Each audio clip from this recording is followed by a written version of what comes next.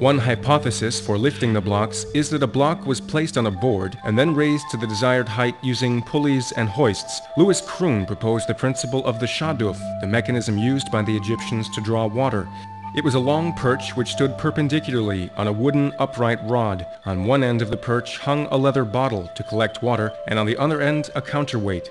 According to Kroon, this instrument enabled the stones to be lifted from level to level. They were attached to the end of a lever so that men, suspended from ropes on the other side, acted as a counterweight.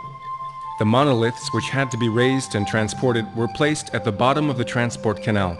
A boat was positioned over the stone, and when the water filled the canal, the stone was attached to the boat with ropes. Slowly, as the water level rose, the boat and the stone began to float. In this way, the boat could maneuver along the canal without difficulty, transporting the stone, and then, by evacuating the water, the stone would be placed in its position.